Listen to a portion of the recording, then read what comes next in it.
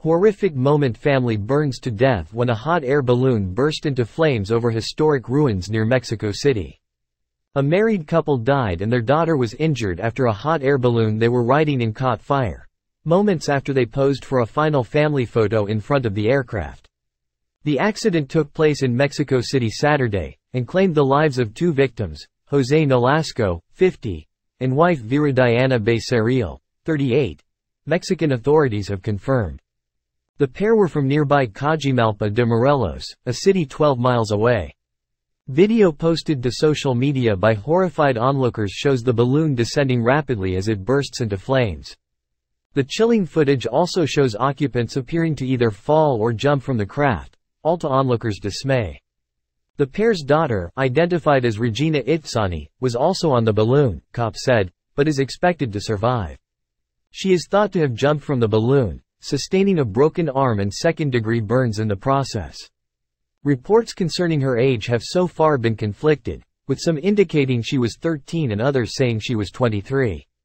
A pilot also may have been on the balloon, which had been flying over a pre-Hispanic pyramid site, but has yet to be located. Her age was not listed by local police. The incident took place over the pre-Hispanic ruin site of Teotihuacan, just north of the city, a popular site for both locals and tourists to participate in balloon rides.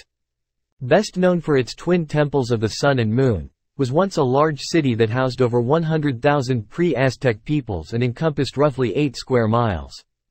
The ancient city was one of the largest in the world at its height between 100 BC and 750 AD, before it was abandoned before the rise of the Aztecs in the 1300s. Footage taken at the historic site shows the hot air balloon deflating as flames quickly engulfed the basket below, where the Mexican family had been enjoying their ride. An onlooker can be overheard saying, in Spanish, "My God, people are falling," as a person plummets to the ground, with another seen jumping soon after. The craft also appears to be test. Police would not confirm Sunday whether the second person seen jumping in the footage was the pilot. His whereabouts, if applicable, are still unknown. Mexican police were seen at the site of where the balloon came down Saturday, covering what is presumed to be the couple's bodies with a tarp. Local officials confirmed the family hailed from Coajimalpa de Morelos, a community just west of Mexico City.